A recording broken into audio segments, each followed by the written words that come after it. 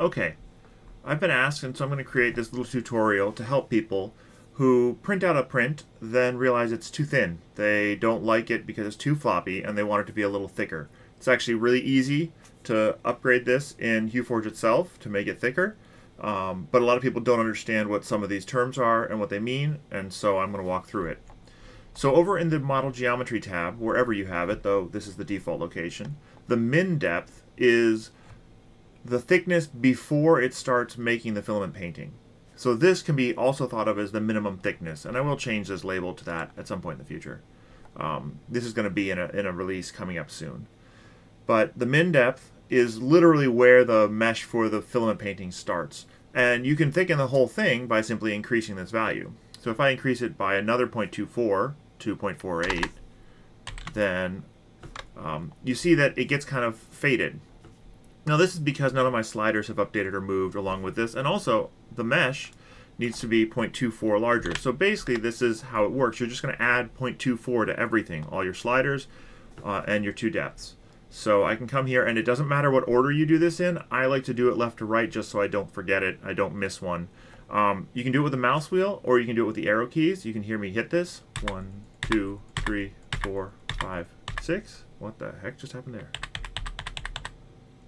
Oh, I'm still I'm still in there. Okay, let me click on here. 1, 2, 3, 4, 5, 6. Click on this one. Well, that went down one. 1, 2, 3, 4, 5, 6. Then I'll show you the mouse wheel. 1, 2, 3, 4, 5, 6. This one's just going to go to the top, but you'll see it's 6. 1, 2, 3, 4, 5, 6. That's the top. 1, 2, 3, 4, 5, 6. 1, 2, 3, 4, 5, 6. And 1, 2, 3, 4, 5, 6. Okay, so that has just thickened everything by 0.24 millimeters. You can thicken by more. You can thicken it to 1 millimeter, or 0.96 would be, actually 1 millimeter would work just fine. You can, with my layer height of 0.04. You can thicken it to whatever you want, though the min depth probably should be an actual layer height, an even layer increment.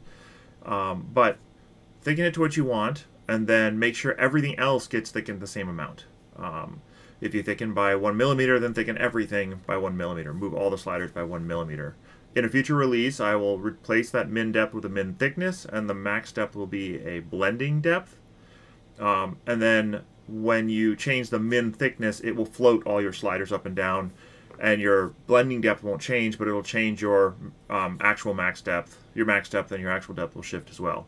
So there'll be a couple more labels here, but it'll be a little bit easier to understand. But in the meantime, this is a pretty quick and easy way to adjust your sliders and get the same image, but with a thicker print. Obviously, print times will go up. You can use slider tricks or slicer tricks to reduce that print time, but that's out of the scope of this video. There are other videos online, especially Teaching Tech, who has videos on how to use slicer tricks to change layer heights in different areas.